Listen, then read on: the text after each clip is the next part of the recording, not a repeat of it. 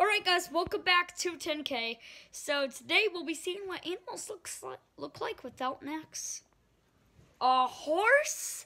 Oh, that looks weird. Let's go look at the next one. A dog? That looks absolutely horrifying. What in the world? That doesn't even look like it could be a creature.